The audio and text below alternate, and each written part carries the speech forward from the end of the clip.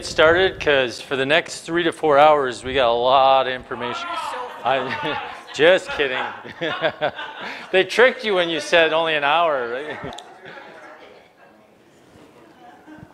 All right, so we're going to talk about dementia, which isn't necessarily the greatest topic to talk about as far as it brings a lot of different emotions with dementia. So I'm going to be talking to you about dementia.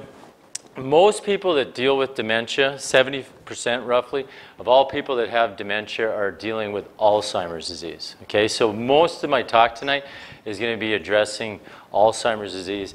And I want to start with this gentleman right here. This is actually my wife, Natalie. I think a lot of you know who Natalie is. This is her grandpa. And I remember meeting her grandpa, very active, very vibrant man. Even in his 80s, he was walking everywhere.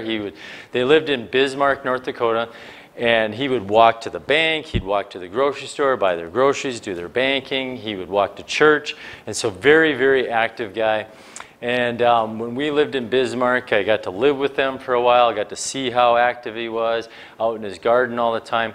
But we moved to the Twin Cities here. We moved here for me to go to chiropractic school.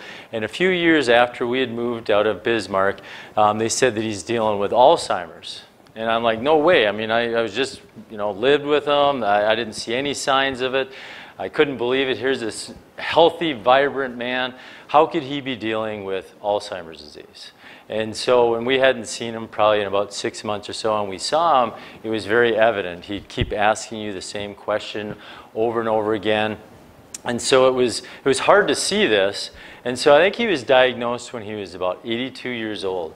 Now, Butch here lived to be 95 years old. Okay, not quite 95. It was almost his birthday when he passed away. So for 13 years, he lived with this illness, okay? And so it was sad to see, again, he couldn't go for walks. He was physically healthy enough that he could go for walks, but he couldn't go for walks because they were worried that he couldn't find his way home, he'd get lost. And so it was really hard to see him deal with this, go through this. Now, one of the nice things, though, is you've seen, probably, I'm guessing all of you are dealing with someone that's either dealing with Alzheimer's, maybe you're worried about it yourself. And so one of the things about him, though, that was nice is that it didn't seem to really bother him, that he couldn't remember. So you'd come and say, you see him at the nursing home, and you'd say, hey, Butch, great to see you. Do you know who I am? It's like, no, I have no idea who you are. But it didn't bother him. It didn't seem to make him mad, which you'll see some people with Alzheimer's. It'd be really frustrating, because how many have ever gone into a room and couldn't remember, well, why did I come into this room? Okay, we've all, yeah. So we've all dealt with that, right? Or how many have lost their, set down their keys and didn't really think about where you set your keys down or put your wallet down. So we've all had that. Or maybe you see someone like, oh, I know their name. I just can't remember their name. I should know their name. And it can be really frustrating. So can you imagine that would be your life all the time, trying to remember, okay, I know I should know these people, but I don't, and so it's very frustrating to see that. Again, with Butch, it didn't bother him one bit. And so you can see that it impacts people in a much different ways, but what it does is it doesn't ever just impact the person dealing with the disease, right? If you're a caregiver, or if you have a spouse or a loved one dealing with it, or again, you're dealing with it yourself, or you're worried about it, it is going to impact the entire family. It's going to impact everybody involved in it. And so it's a disease that can impact a person's life, like we saw with Butch, that's seemingly a healthy person, and it's a disease that can impact the entire family because of it, okay? So we've all probably heard of somebody dealing with cancer, right? We've all probably know someone that's had heart disease, okay? Can you guys, if I ask you if you've ever heard of someone actually being healed of those diseases, have you guys heard of someone being cured of cancer? Yes. Have you ever heard of someone being cured of heart disease? Yeah. Have you ever heard of anyone being cured of dementia? And so when you get that diagnosis, it's also a really hard diagnosis to get, because you don't know of anybody that's ever been healed of this disease, okay? And yet tonight I'm going to show you that there are things that can be done. It can be prevented, it can be slowed down, and it can absolutely be reversed. And there's research that's showing that these things are all possible, okay? So there is hope in this, okay? There isn't, when you go to the doctor, there isn't a lot of hope. When you hear that diagnosis, they tell you really it's a progressive disease. There's not much you're going to be able to do about it. And these are the stages that this person's going to go through. And it's inevitable that this is what's going to happen to this person. And so what I want to do tonight is a few things. I want to help people to understand, well, what is actually happening in someone's brain? Why is it that they're developing dementia? Is it just something that's genetic and it's inevitable for a person? Is it something that there's nothing that can be done about it?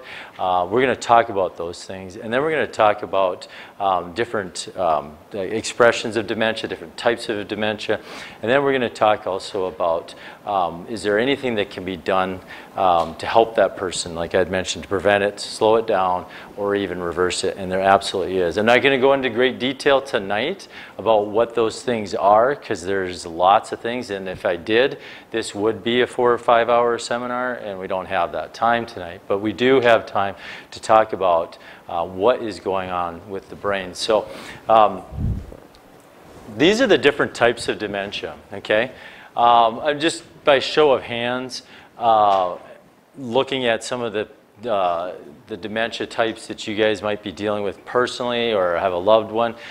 Just let me know, is anyone here dealing with or has a loved one dealing with vascular dementia? Okay, so yeah, so vascular. So vascular would usually be a stroke has caused damage to the brain, and that part of the brain is damaged, okay? That part of the brain, those cells are gone, okay? And typically it's going to be the temporal lobe that's being impacted. That's why it's impacting their memory, because the hippocampus is where that happens, okay? How about Lewy body dementia? So, so if a loved one dealing with Lewy body, if you don't know what Lewy body is, it's a combination of Parkinson's and Alzheimer's. So you literally have Parkinson's and you have Alzheimer's disease, and it's a pretty serious one because you're dealing with the Alzheimer's, but you're also dealing with the movement disorder that comes with Parkinson's. So it's a really tough type of dementia. How about Alzheimer's?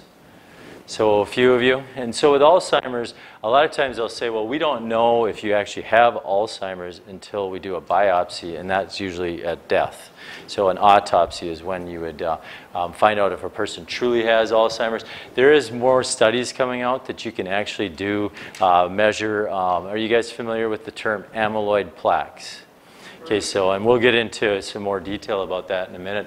But Alzheimer's disease can be diagnosed by looking at someone's cerebral spinal fluid, and it can tell you if there's elevated markers that could tell you if they do have Alzheimer's. Trauma-induced could be like lots of head traumas. We're seeing that. You guys know what sport we're seeing that in? Yeah, the NFL is a big one that you see. So you call the chronic traumatic encephalitis. So basically their brain is constantly inflamed and it's impacting their memory. Anybody dealing with a loved one that's dealing with that? All right, and then there's mixed. What I mean by that is you could have a vascular, you could have Alzheimer's, you could have a trauma, all of the above causing you to have dementia. Frontal temporal lobe. So with Alzheimer's disease, it starts in the temporal lobe. The temporal lobes are where our hippocampus or our memories are formed here, and then it goes to the frontal lobe. And so you'll start to see memory issues first, but then you'll start to see behavior issues in those people. Okay, you'll start to see their personalities potentially changing. They're not the same person. Maybe they become angry. So that's what happens with Alzheimer's, but with frontal temporal, it starts with the frontal lobe and it works its way back to the temporal lobe. So the frontal lobe, again, is where we make executive decisions. It's where we, our behavior, our personality resides in our frontal lobe. And so you'll see that first, and then you'll see memory start to go in frontal temporal lobe. And then Creutzfeldt-Jakob, that's actually an illness. Creutzfeldt-Jakob mad cow disease or chronic wasting disease, and so that prion gets into the brain and then it impacts how well their memory can work because it's impacting the temporal lobe. Hydrocephalus, that's just where you can't get water off the brain, and so that pressure starts to cause damage to the temporal lobe. And then Wernicke-Korsakoff, that's typically due to alcohol destroying the brain. Okay, so those are the different types. Like I said, most of tonight's talk is going to be on Alzheimer's disease, just because we've had the most research on Alzheimer's disease, and the other thing that we look at is the most people are with dementia are dealing with Alzheimer's disease. Okay, any questions with this at all? All right, so like I had mentioned, really we don't know a lot of people that have that. So in our office, we have a vision, and our vision is to really provide hope to those people that have lost hope. Okay, a lot of times we go to the doctor, and doctors are pretty good at stripping all your hope away. They're very scientific minded. They're very analytical, very black and white. That okay, there's just no hope. You have Alzheimer's disease, this is how it's going to progress, this is what the research shows, so this is what you can expect, okay? And we just disagree with that approach to health. How many are familiar with the placebo effect? Okay, so the placebo effect almost always works in a study, okay? So why does it always work? Because when you give people belief about something, when you give them hope about something, they can overcome some amazing things. So rather than not use the placebo effect, we really believe that the placebo effect should be utilized, but not in a way that's manipulative, but in a way that give those people hope, okay? Show them that there is things that can be done, and that's what we're going to talk about tonight, because there is hope. We're not about going around and spreading a bunch of false hope. We're about teaching people that there is people that are working with Alzheimer's. There are practitioners that are working with Alzheimer's. We've seen it in our office. There are people that have studies that are showing that the Alzheimer's disease, dementia can be slowed down, reversed, prevented. So that's what we're going to talk about tonight. And so hopefully you can see that there is actually hope even with that diagnosis. How many have ever heard of the gene APOE4? So you've heard of the APOE gene, you've heard of it. So this is a gene, because we're going to talk about some of the risk factors on why someone would be at risk for dementia. And so the APOE4 gene is a gene that if you have this gene, you are 80 to 85% more likely to develop Alzheimer's disease. Okay? So it's a significant gene, and yet most of you have never even heard of this gene. Okay? And so if a person has this gene, it does not mean that they're just going to get Alzheimer's disease. It doesn't mean that, hey, I've got this APOE4 gene, I'm going to get Alzheimer's disease. Just like, are you guys familiar with the BRCA gene when it comes to breast cancer? So if a person has that gene, that BRCA gene, they are going to be at more risk for breast cancer, but it doesn't mean they're going to get breast cancer, okay? So there's things that if a person finds out they have APOE4, there's things that they can do, and we're going to talk about that, okay? And this is mostly related to Alzheimer's. How do you find out if you have that? Yeah, so good question. So there's a lot of different tests that you can do, like genetic companies out there. It used to be that you could go to 23andMe or do Ancestry, and they would actually tell you. They stopped releasing that information. So they have the information, but they won't release it to you. And I think the reason why is just logistics as far as legalities and such, so they won't release it to you. So it used to be you could look at that, but there's like Prometheus is another genetic company that will do those tests, and they will tell you if you have that APOE4.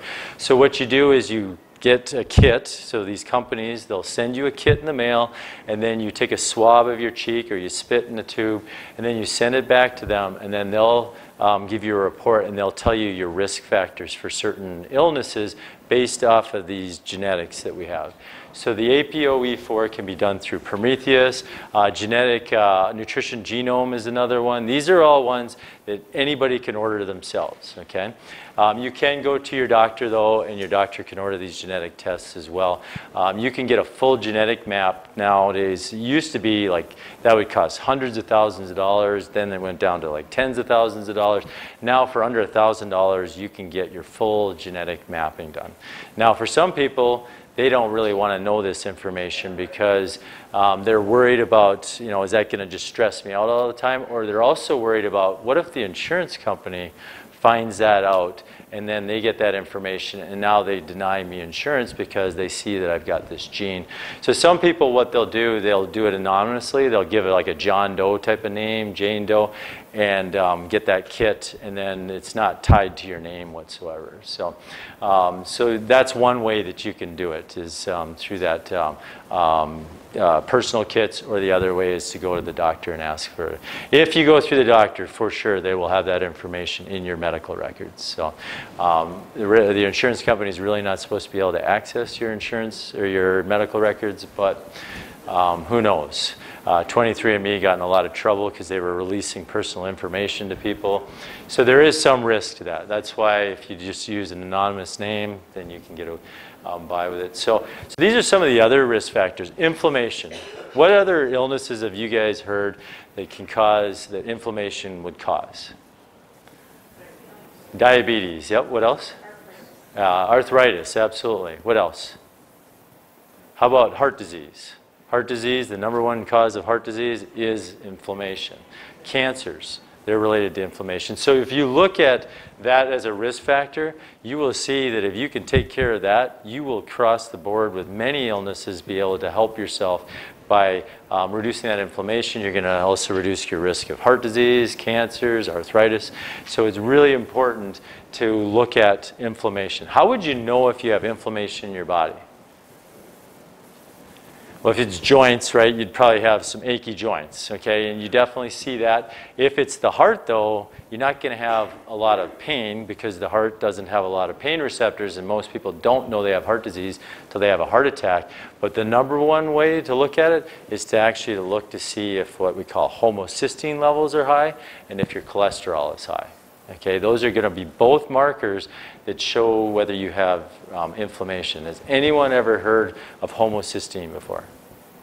No, and so you have. Yep. So one of you. So again, this is probably one of the. It's definitely a better predictor than cholesterol is when you look at inflammatory markers, and yet most of you don't even know that that's a marker that you should go get tested. So when you go to your doctor and have your routine physical, you should demand for them to do homocysteine levels too, and homo is just spelled H-O-M-O, and then cysteine, C-Y-S-T-E-I-N-E.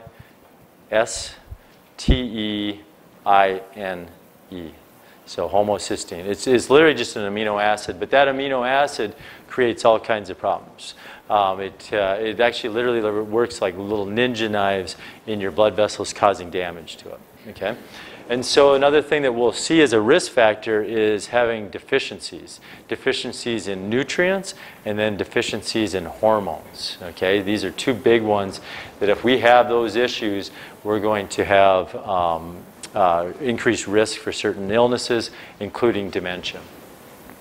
Toxicity, too much of something, that can cause Alzheimer's, other types of dementia. So what are some of the things that you guys remember that they've said that can cause Alzheimer's, can lead to Alzheimer's? What have you guys been told?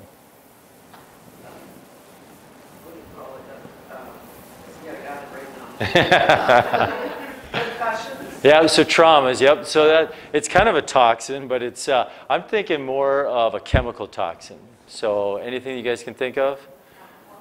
What's that? Alcohol? Yeah, definitely alcohol is a toxin that can impact our brains. But how about aluminum pots and pans? Do you guys remember that in the 80s they said, oh, aluminum pots and pans, that's what's causing Alzheimer's. So they told us all to get rid of our aluminum pans. And what did we buy instead? Teflon, yeah, is Teflon a really good, probably not. Stainless steel is a better choice, okay? And then what did they do to cans? Because pop cans had it, aluminum, your soup cans had aluminum. So what did they do to them, or did they do anything to them? They've lined them. What did they line them with? Plastic. And what did they, and so, yeah, so just another toxin, right? BPA, right? So it's like, okay, how do we get around this stuff? And so what we try to tell people is try to minimize your exposure to things out of cans and make sure you're cooking with stainless steel. So toxins can really create an increased risk for dementia and Alzheimer's. And then we had mentioned traumas. Traumas can, and then vascular, okay? So really what we want to talk about as we go through this is just like, so what are the, what is really going on with the brain? So like if I have these exposures to toxins, or if I have these exposures to a trauma, or if I have not enough of something or too much of something, what is going on with the brain then that would cause the person to develop dementia? So I asked earlier how many had ever heard of an amyloid plaque before. Okay, so an amyloid plaque is what's been implicated. They say that this is what causes people to have Alzheimer's disease. Okay, and an amyloid plaque is really, we have these proteins on our nerves, and we have to get rid of them. So when we are aging, or cells are aging in our bodies, they become old, we have to get rid of them, okay? We use our immune system to go around looking for cells that are starting to fail, and then they destroy those cells. The other thing that our body has is a protective mechanism called apoptosis, which is literally just cell suicide. Your cell recognizes that it's not working the way it's supposed to, and it literally kills itself. Okay, and so we have these amyloid proteins on the outside of neurons, and our body is constantly looking to see, okay, do I need to get rid of these amyloid proteins? Have they become old and they're not working the way they're supposed to? And so your immune system will get rid of those. Okay, the problem is in people that are having issues with memory and such, is that they could be not clearing out those amyloid proteins. So they take their immune system starts cleaving them, but it doesn't get rid of them.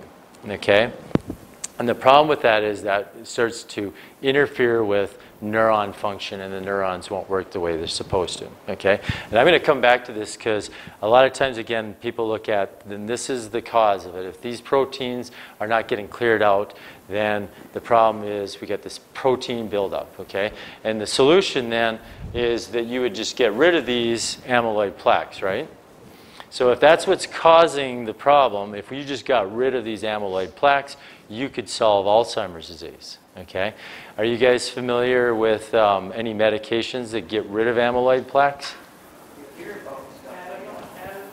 So Adavir, and then so Namenda, they are two drugs that you give to people with dementia. They do not work on getting rid of amyloid plaques. And so what's interesting, and that's what most people think, is, oh, it's getting rid of these things.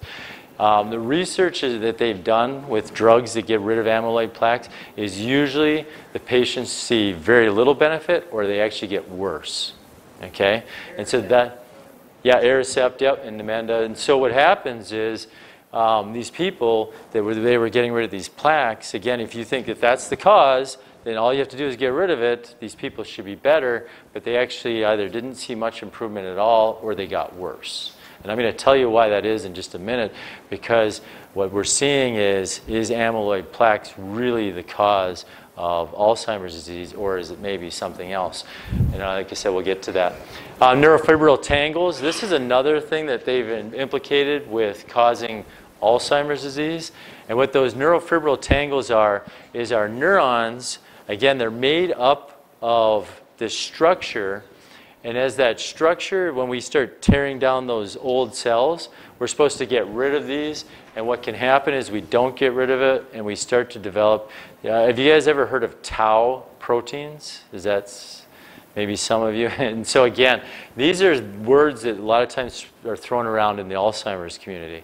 And so again, these tau proteins, they start to develop these neurofibril tangles because, again, the body's not clearing out those proteins as it gets rid of those cells. And so the problem with that is, again, is it can interfere with those neurons function the way they're supposed to. This here is another protein, alpha-synuclein. This you'll see in other types of dementia, or even just in other parts of the brain that aren't working properly. So you'll see it in frontal temporal lobe dementia, but you'll also see it in other brain issues, because again, it's a protein that's not being like your body's not getting rid of it, not clearing it like it's supposed to. So alpha-synuclein can be another one of these issues here. I thought I had one on. Lewy bodies. So I'll just explain Lewy bodies. So Lewy bodies is, again, proteins in our brain that our body's just not getting rid of. And then those proteins, those Lewy bodies start to build up, and they interfere with the brain's ability to create memories. And then it also interferes with the ability to utilize dopamine. And so you end up seeing that you have like low dopamine, and people will develop Parkinson's disease from it. And the reason why these things can happen is, I'm just going to come to this one, is they're actually finding that the research shows that these protein buildups are actually a way for your body to try to protect itself. Okay? So I remember, has anyone been to the play or the movie, watched the movie Les Miserables? Okay, so one part of it I really remember is when they were being attacked. They were kind of trying to create this barrier so they couldn't get attacked. And so what they did was they went into the houses and they pulled all the chairs and they pulled all the tables out and they made themselves a barrier. Okay, so that's what that represents there, is that barrier that they created. Okay, so this is really good to try to keep somebody from getting into your town, your house, or whatever by creating this barrier. Okay, so that's what it was for. But how well can your table and chair work now? So it doesn't work very well at all when you've taken it and made a barrier out of it, okay?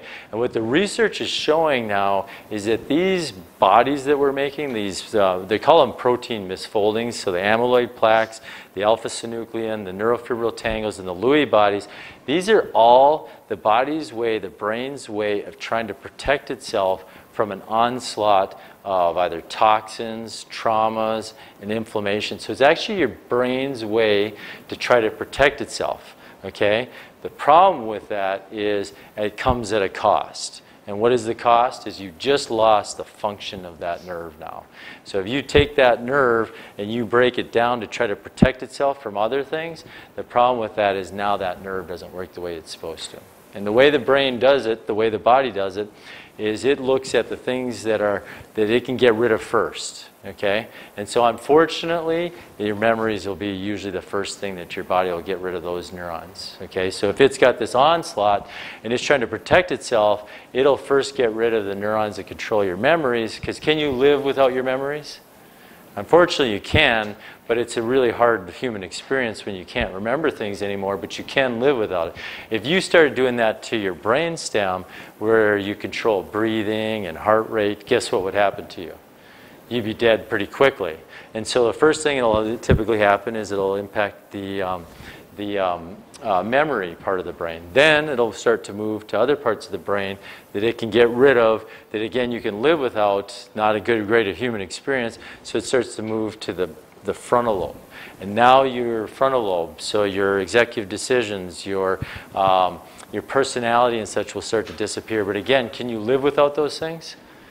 You can. It's harder than without your memories, but you can still live without them, because again, you're not affecting the parts of the brain that keep you alive. And so this is what's happening. And so when you look at dementia, you have to think about it, okay, there is a cause, okay? Research shows time and time again that there is a cause. And if there is a cause, if you can change that cause, if you can change those things, you can either prevent Alzheimer's, slow it down, or even reverse Alzheimer's, because now you've actually addressed the cause, okay? And so when you look at the medications that you see, so we had mentioned a couple of them, is Aricept and Namenda. Those actually, what they work on is, are you guys familiar with an antidepressant that's called an SSRI, serotonin reuptake inhibitor?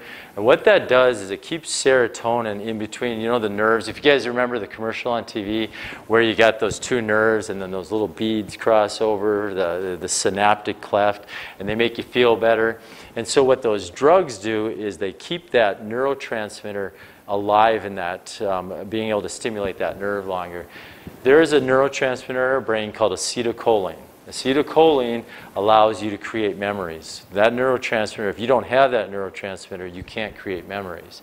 And so this neurotransmitter, these drugs, they keep that neurotransmitter in that synaptic cleft longer. So now it's trying to help your memories stay longer by, or to be able to maintain those, that function by keeping that neurotransmitter alive longer. The problem is if the nerve is damaged, it's not going to work real well. And that's why you see very limited results with these two medications. But those are the two go-to medications that you see used in America today. Okay?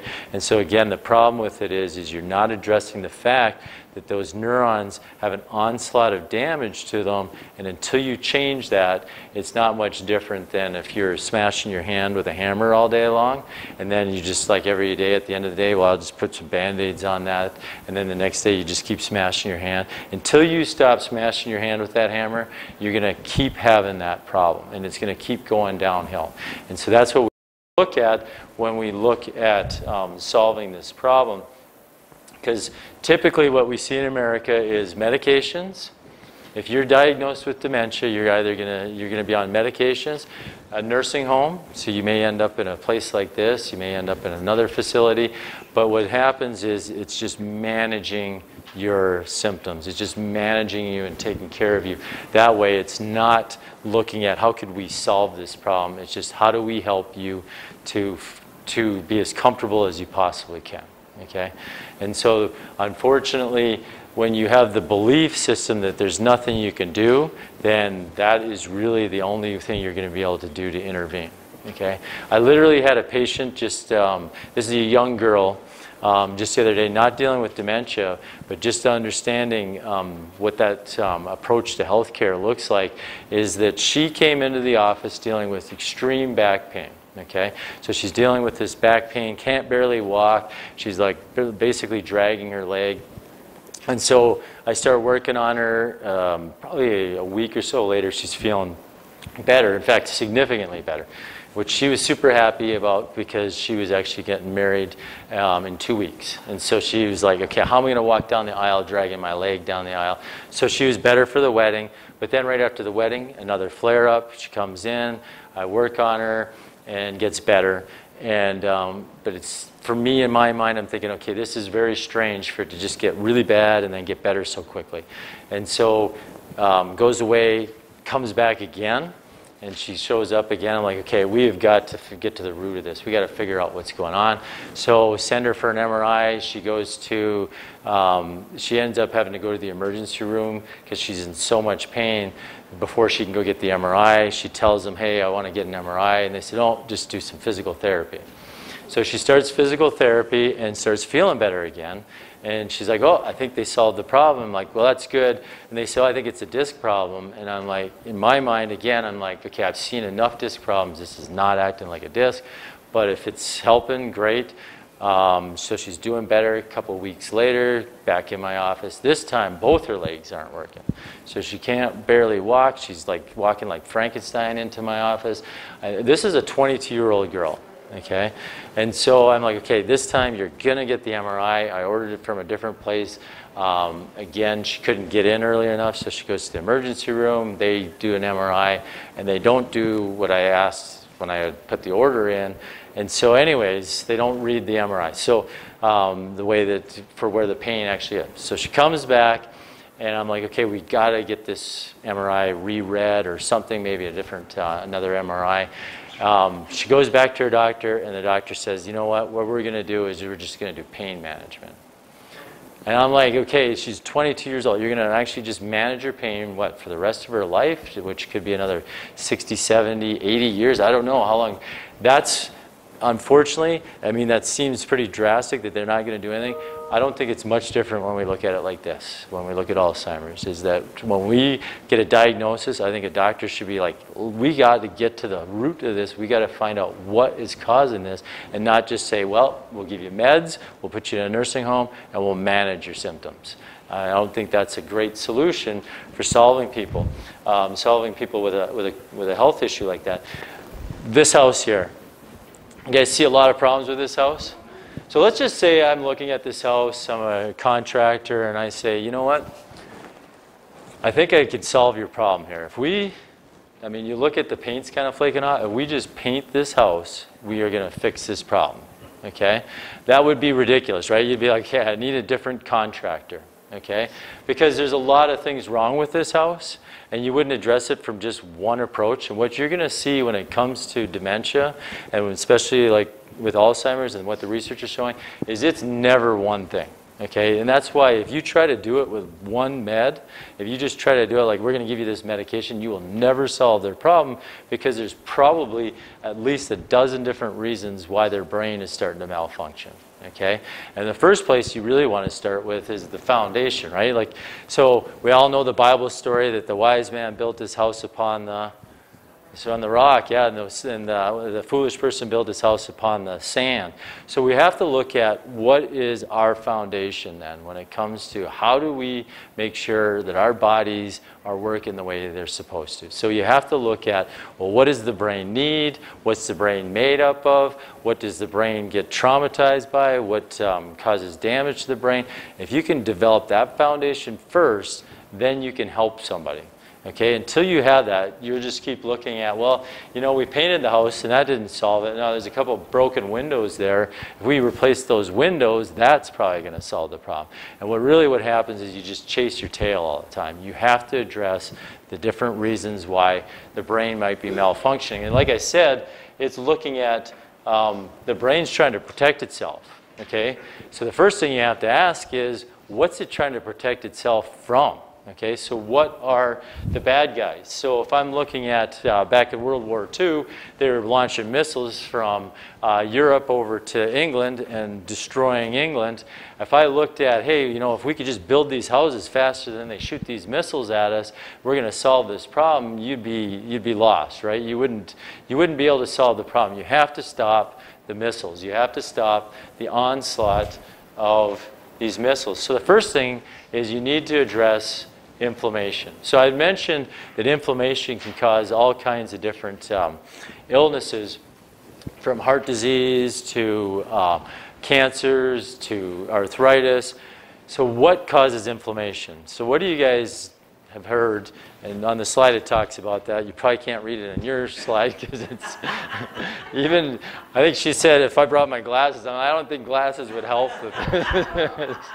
So maybe a telescope or something. But the reason I have the slides there is so that you can just make notes.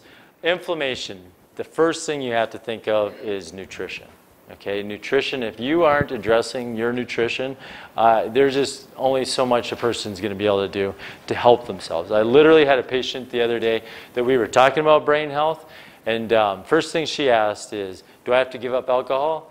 I'm like, well, I don't know how much you're drinking or anything like that, but tell me more. She's like, if I have to give up alcohol, I'm not in. I don't want anything to do with this program. I was just like, yeah. So it is interesting. People love their bad habits, and it's hard. Like, she was literally willing to, hey, I'll just deal with dementia.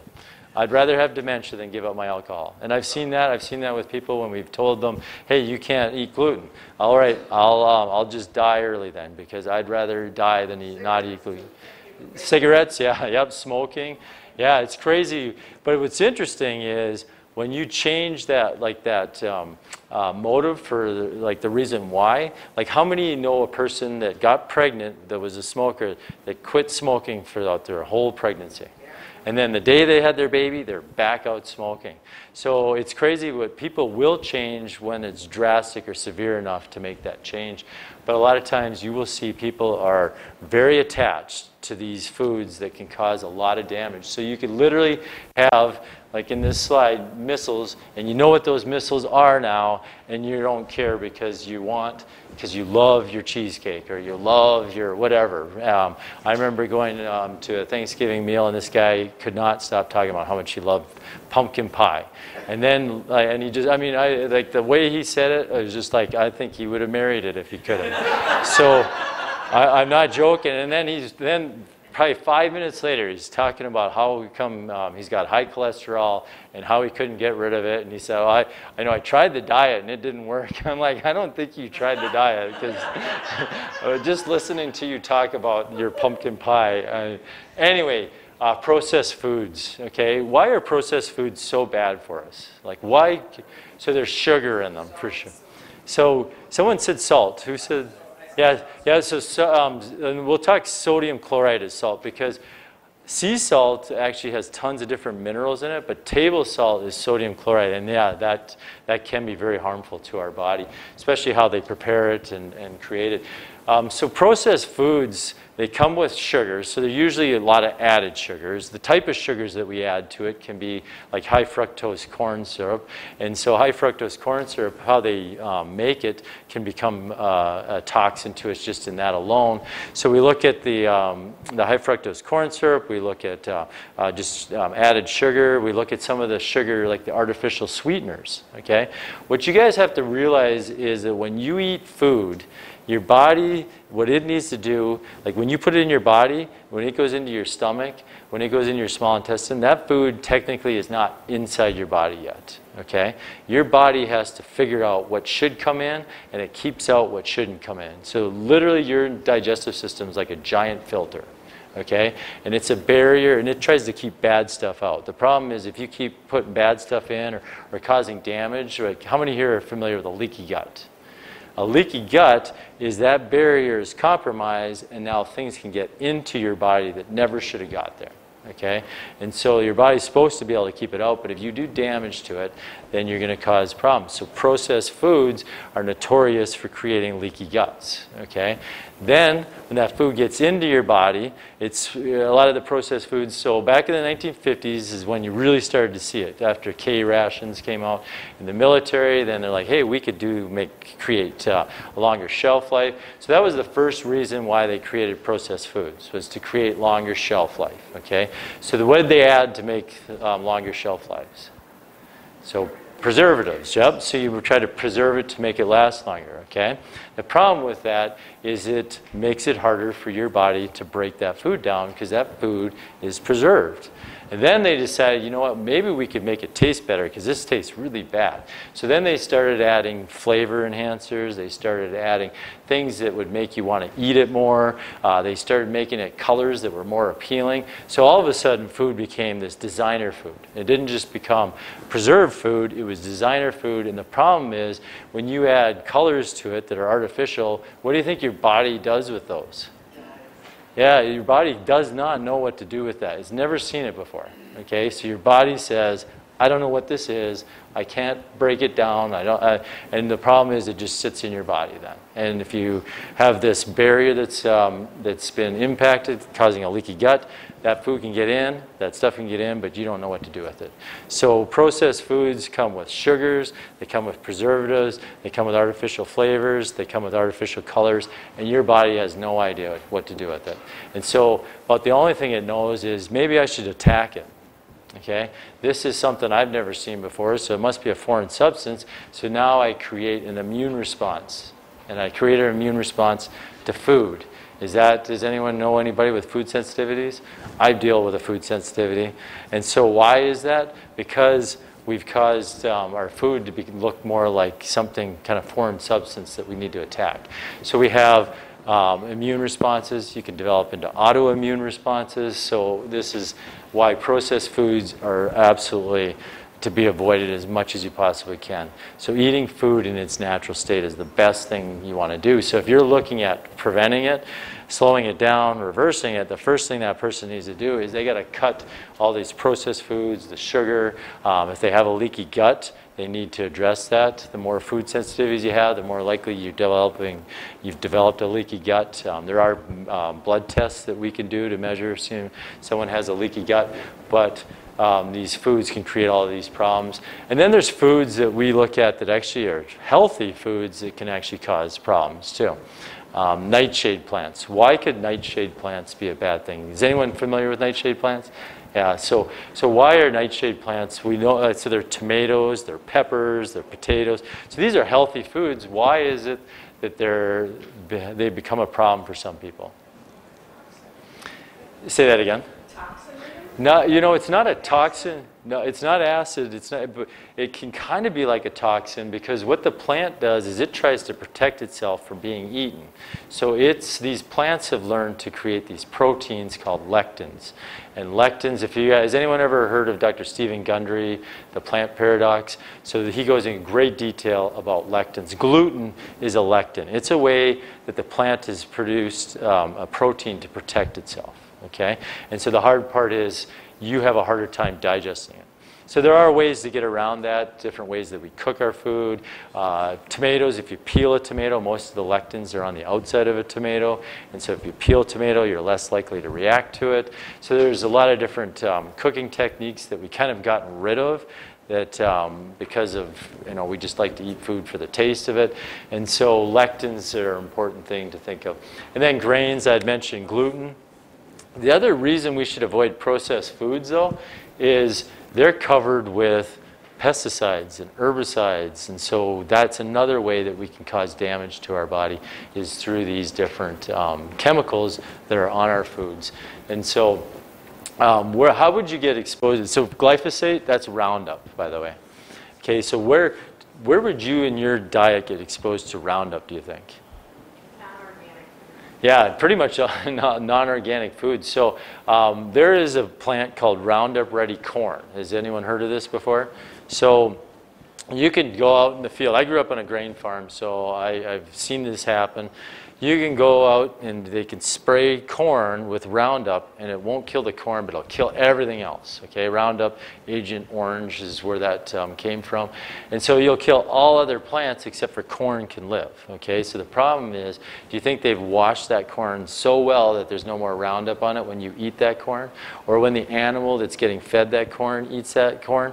Absolutely not. That animal is eating Roundup, and that Roundup will sit inside that body of that animal, and then you eat the animal, and now you've got a problem. Okay. The other thing that they started doing, 2 summers ago, I was home. I was driving around looking at the crops with my mom. So I grew up in southeast Saskatchewan. We're driving around, and we drive by this crop of peas, and it's still looking green. And with peas, you wait till they dry out, and they're not green like when you harvest them in your garden. And so we come by this field, and my mom said, "Oh yeah, we're going to be able to combine that in about a week." I'm like, combine that? It's still green. How would you be able to do that? She's like, oh, we just sprayed it yesterday. So what they're doing now, what farmers are doing, is they spray these crops with Roundup. It'll kill the plant, but they want to kill the plant because that'll speed up the ability that they can harvest it when they want to harvest it. The other thing is that plant goes in this protective mode, and so it actually plumps up the seed, and so now you get a bigger yield. Okay? Because farmers get paid not necessarily by quality, they get paid by quantity. And so that is a farming technique that none of you are aware of, yet that you're getting exposed to it all the time. You eat peas, guaranteed that that's what they're doing, unless it's organic food. Okay? So you can see that foods can definitely cause it. APOE4, so again, we talked about this, but I want you to understand a little bit more about that gene. That gene is a gene that helps you to protect yourself by actually creating inflammation. Okay? Because is inflammation always bad? If you twist your ankle, it's going to get red and it's going to get hot. It's going to get inflamed. The reason it's doing that is it's actually part of the healing mechanism. So you need to have inflammation. It's chronic inflammation that causes us to get sick. So we have this inflammation when we have an APOE4 gene. We create more inflammation. So it's actually a really good gene to have if you're like experiencing a lot of different traumas, because you can heal really fast from those traumas. But the problem is, if you keep having traumas all the time, you're going to just be constantly inflamed, and that's the problem with that gene. Okay? So there's different versions of it. There's an APOE2, an APOE3, and an APOE4. And you get one from each parent. Okay, so if one of your parents was APOE2 and the other one was APOE3, you would be what they call APOE23. Okay, but if both your parents are APOE4, then you will be APOE44, and you will be 80 to 85% more likely that you'll develop Alzheimer's disease. Okay, so again, a great gene to have, especially when you're young and you're injuring yourself. You'll heal fast and such.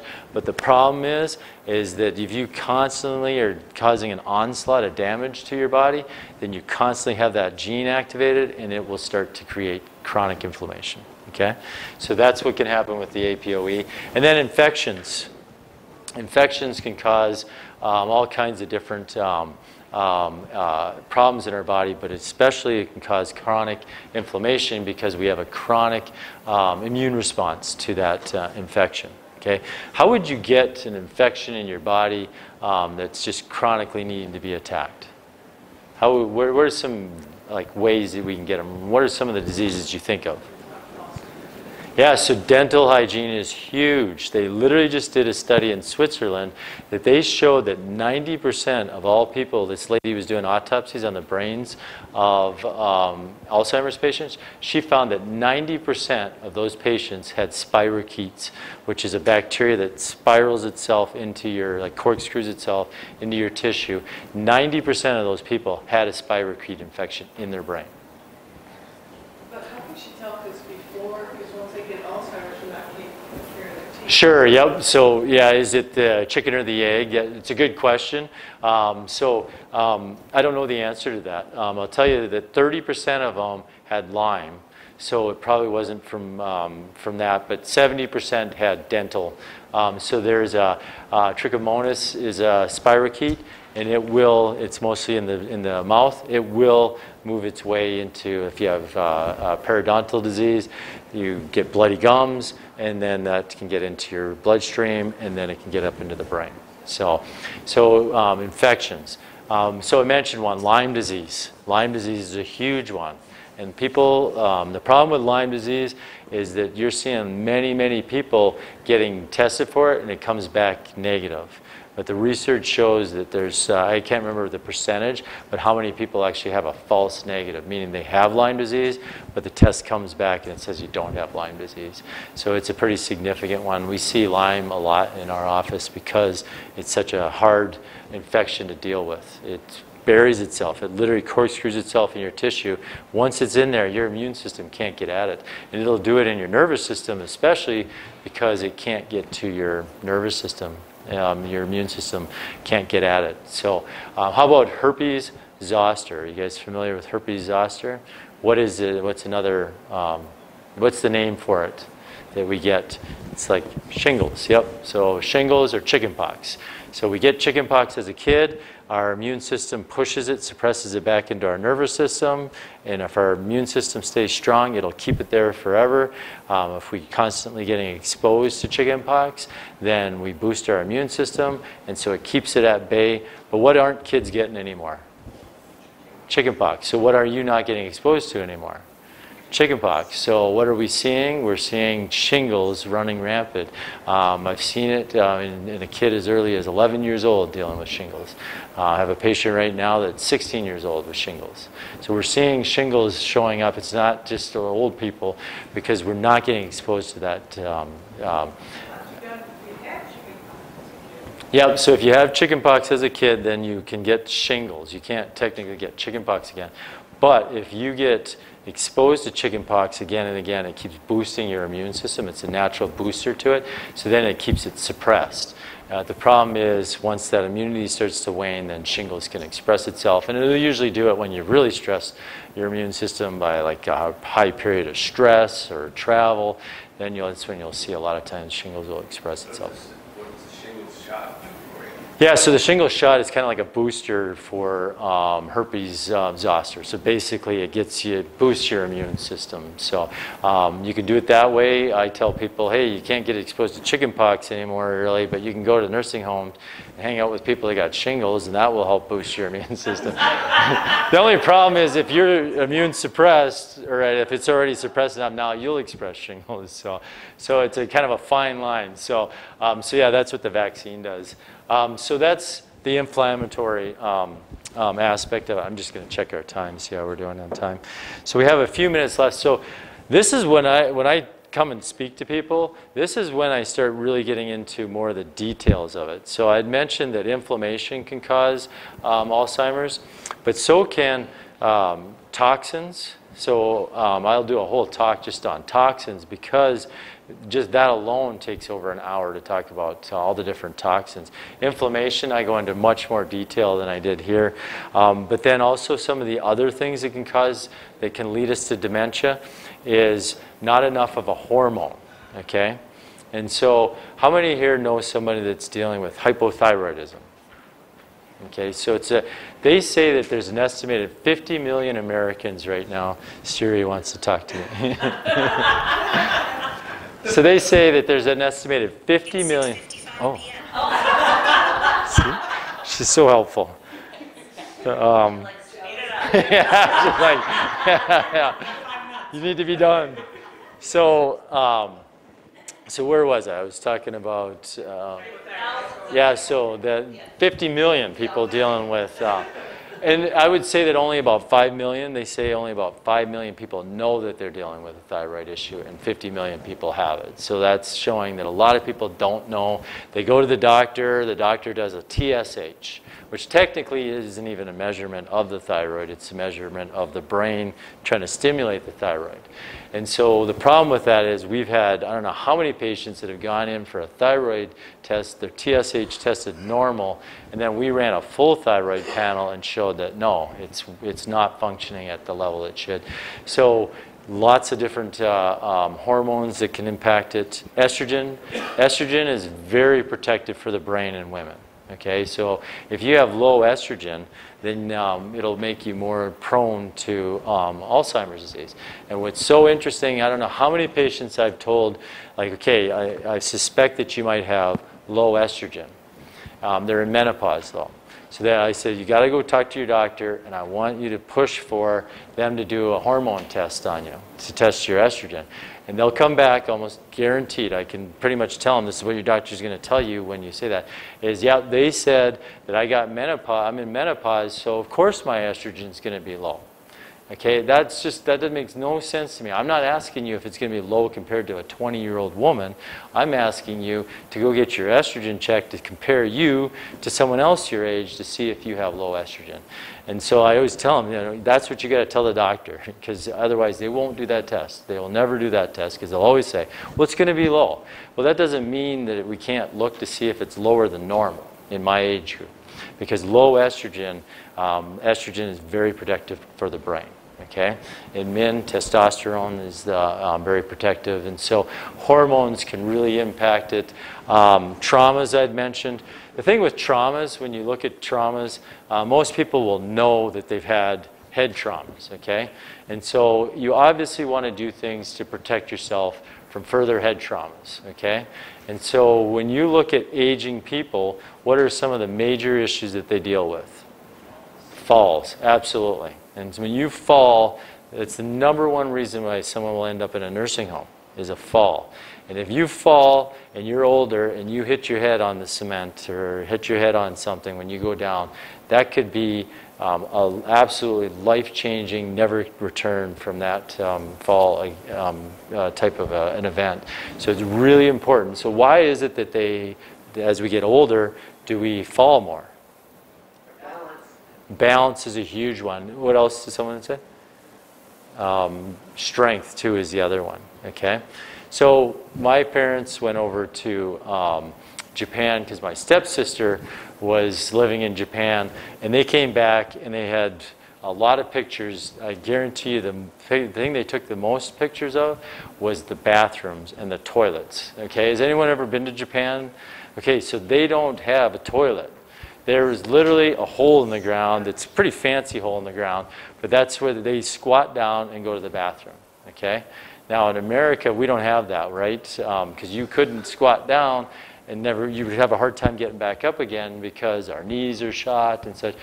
As we get older in America, what we do is keep making the toilet seats taller and taller and putting handles so that we can, basically enables us to never use those joints. And so why is it in Asia that they can do that? Is because they learn to squat, they keep squatting down. So to squat down is a healthy thing for us, but the problem is we get these joint health issues and such. And so anyways, when you look at falls, some of the reasons why we're falling is because we just don't have the strength because we stopped using those muscles, okay? And so it's really important to exercise, to strengthen yourself, to learn to do squats. I tell people as they get older, even if you just did squats down to the chair like every day, work on that. That's going to be super healthy and helpful for you because you were going to be less likely to fall. But balance is another issue, which is another sign of brain health issues when you have poor balance, okay? So, so then traumas that can cause Alzheimer's.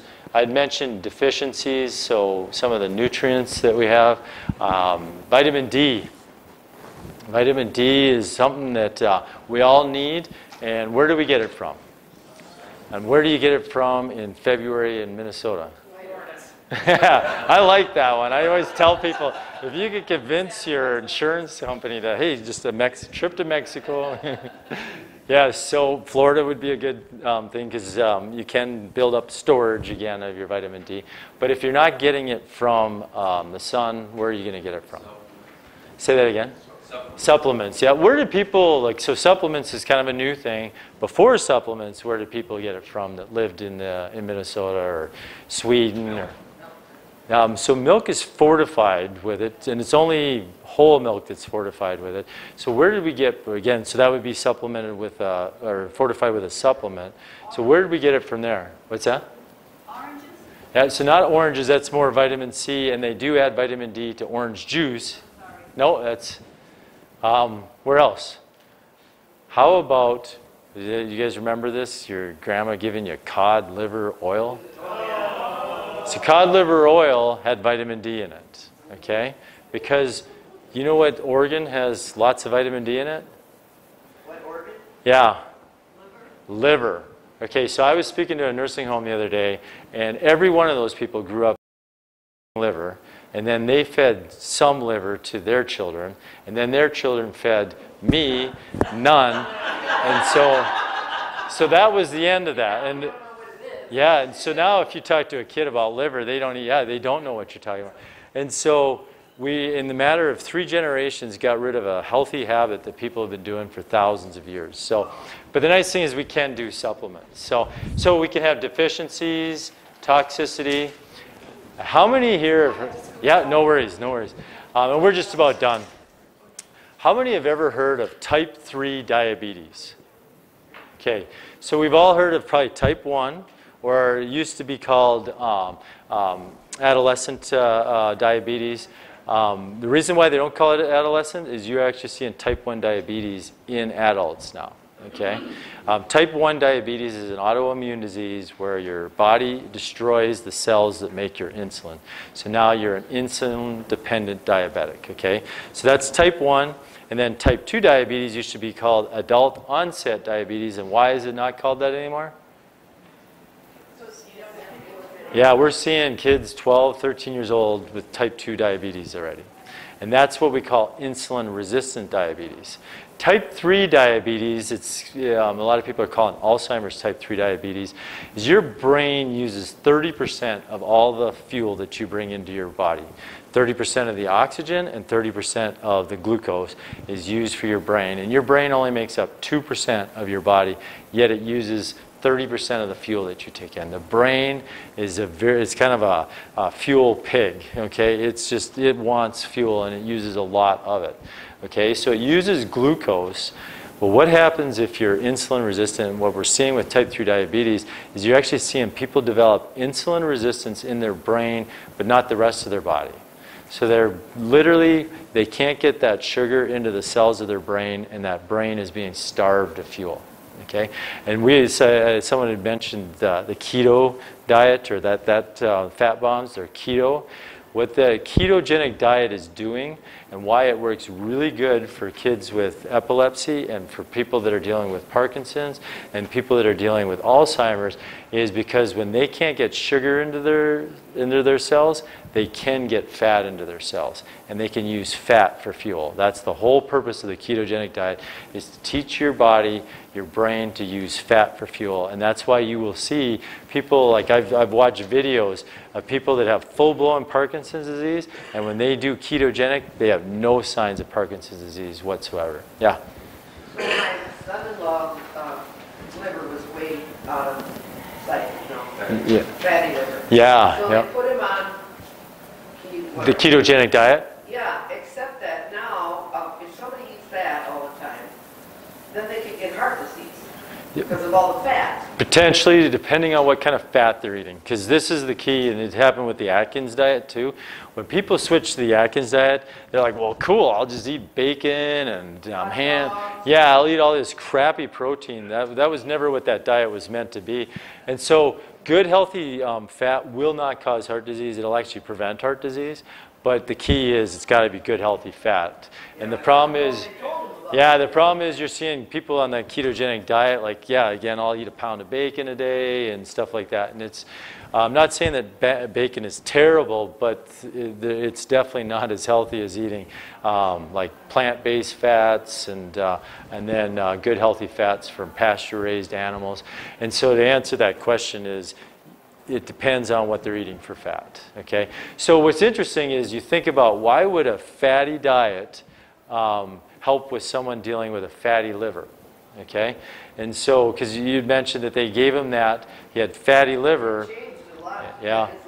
The reason why people are developing, have you guys heard of this non-alcohol fatty liver disease? Yeah, it's running rampant right now. And the reason why is because of the food pyramid.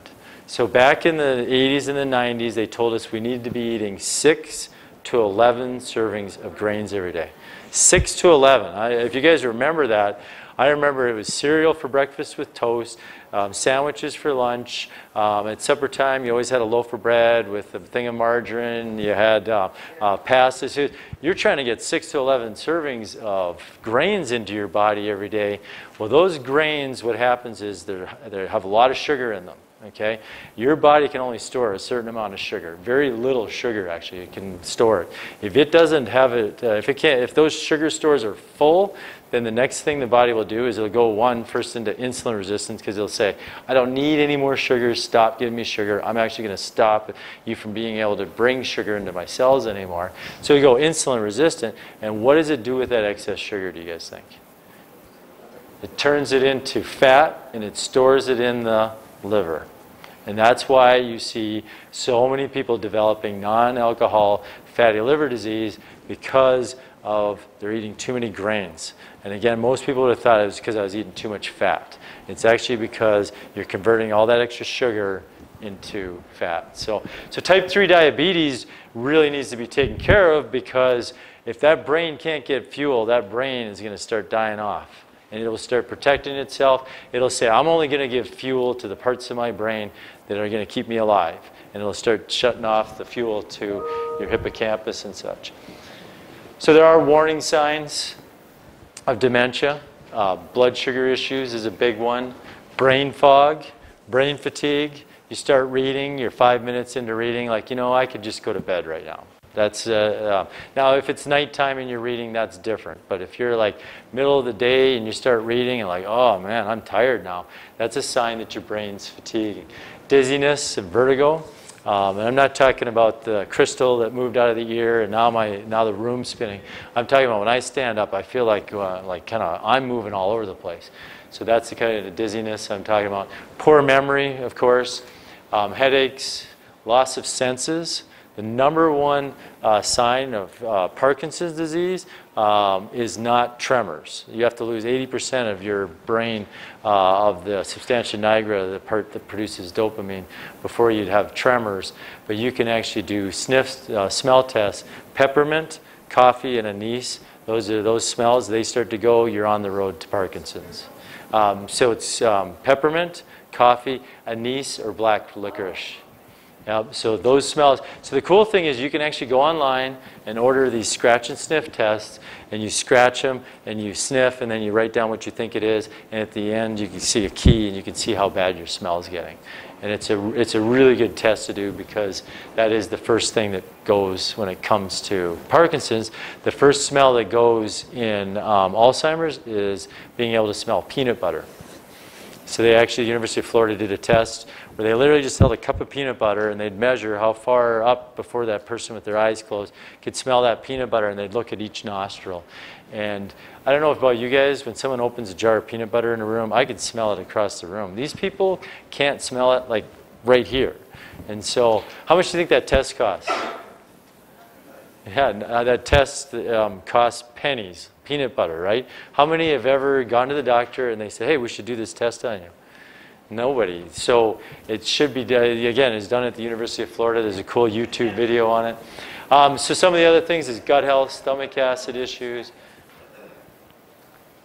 But where do you start? This is the hard part. This can be completely overwhelming because there's so many different places to start. If there's so many different causes, there's a lot of different places to start. What we tell people is there's critical tests. Before you guys leave, when you leave, if you want us to email you this so you can actually read these slides, just write down your email address. We'll email it to you. Because these critical tests, I'm guaranteeing you can't read them on your sheets. But these are some of the blood tests. And the problem, unfortunately, is if you went to your doctor and said, I want all these tests done, they're not going to do 90% of those tests because they don't fall into the category of routine tests when you do a physical, okay? But they're absolutely necessary if you really want to find out if you're at risk for Alzheimer's or if you're already showing signs of it. Then the other thing you need to do is you do need to make the changes. So that's the hard part. It's not hard to go get a blood test. It's hard to pay for it because it costs money. But it's not as hard as making these changes, trying to change your diet, implementing supplements. The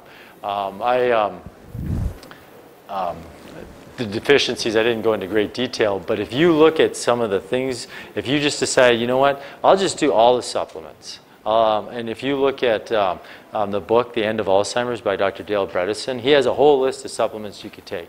Well, I did the math, and you would be spending $1,000 every month on those supplements. So, which is expensive. Nothing compared to ending up in a nursing home, though, is every month you're spending like 12 grand a month. So I get that it's expensive and you don't want to end up in a nursing home. But what I try to do is I try to help people, teach people, through testing and such is, hey, these are the supplements you'd need. You don't need to do all these supplements. But I know people that'll come in and say, I'm doing all these different supplements. Okay, some of them are good, some are a waste of money, and some actually could be causing harm, depending on what's going on with your health. So supplements is an important thing. Sleep, breathing, stress levels, exercise. These are all things that are really things that a person can do. I'm not going to go into detail about all of them because what I've done in the past is I've come back and I've done like a talk just on inflammation, a talk on just nutrition, a talk on how to do an anti-inflammatory diet. And if that's something that you guys are interested in, then let Natalie know and I'll come back and do that, those talks, because it is important to know what's going on in the brain. It's important to know what can be causing it. But the most important thing is not knowing what to do. What do you guys think is the most important thing? Is actually doing it. Yeah. The difference between wisdom and knowledge, right? It's application. And so we need to do it. So where do you start? You want to start implementing those changes. Like I said, we will come back and do more talks on how to implement those. But one of the things I would say a great place to start is to actually meet with a practitioner like myself and just look at, okay, where am I at? Where are my biggest risk factors? Where do I have issues that I need to deal with? So you can be, you're not just taking the shotgun approach. I'll take all the supplements, I'll do all the exercising, I'll do all the different brain exercises. I literally I had a guy the other day send me an email, I don't know if you saw that, of all the things he's doing for his mom. And I mean, I think it was 50 pages worth of stuff. And yeah, it was, and yeah, so anyways, this guy, he had her day-to-day routine of his mom. And it was crazy how the supplements he had her on, like she literally, he said that she's like really ready to be done just because she feels like all she does all day long is take supplements. And the list that he had, it was crazy. Like this guy was a very, very anal person because he literally had things on there like, okay, from 6:55 to 7, no, I think it was like 3:30 to 3:35, you get a 5-minute coffee break, Mom. And don't forget to relax, it said on there. I just like, okay, I don't think she can because you're like stressing her out. So again, seeing a practitioner that can help guide and direct you, it's cost to go see a practitioner, but it could save you a lot of money because if you're spending all this money on supplements you don't need, doing things that aren't going to be helpful, that could be a lot of wasted time, money, and effort. So hopefully this is helpful. Did you guys find this helpful tonight? And again, if you guys want me to come back, just talk to Natalie. She'll get it set up again that I can be here. So I didn't leave a lot of time for questions, but definitely if you guys have questions, any... Cool, you guys are ready to be out of here. She said I was done 10, 15 minutes ago. Well, you guys have a great rest of the night. Again, there's fat bombs in the back. There's some water if you want to grab some. I'm up here in the front for the next few minutes, and I can answer any questions.